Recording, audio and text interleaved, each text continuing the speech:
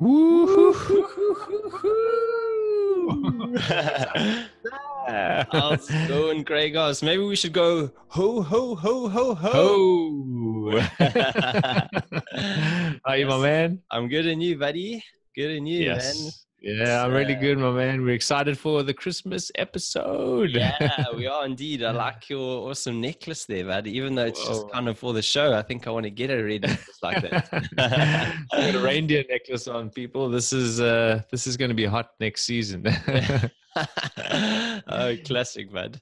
So Christmas, but we have these habits of like slow ands and likes and like good Lord, and it's really sometimes also cringeworthy, and I'm just grateful to Peter and and a little bit of the post-production stuff that we get rid of that, because you guys, even though we do that, there's still a lot that slipped through, but yeah, you got to be thankful for some of that editing, eh, Gareth? For sure, Craig. I just have to laugh sometimes when I listen to the raw version or watch the raw version of the video version of the podcast. And the amount of times I say like is ridiculous. And it's so funny because I always rip Americans off for saying like so much, but I'm probably worse than 90%. And you knows are huge. Oh, the amount of times I say, and I try to be conscious of it, like, especially in my day-to-day talking, because that's obviously, becomes a habit.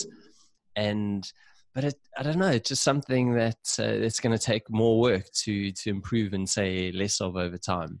The reason we do this is to understand people more and understand the connections more. And, we're the actual test subjects on this. You and I, when we actually talk privately, we discuss oftentimes what our guests have spoken about. That's how much we're learning every day. And at the end of the day, this is part of what we do this for is selfish. We just love speaking to amazing people, and we feel that there's just so much value in it. And so we just want to thank each and every one of our guests for sharing so honestly their truth and their reality, because we take so much from it, and we will continue to do so.